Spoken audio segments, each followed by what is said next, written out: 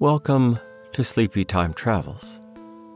In a time when quantum physicists are seriously considering the reality of alternate universes and admitting they really don't have a complete picture of the nature of matter, or even space and time, it's not a bad time to revisit one of the oldest sources of relevant answers.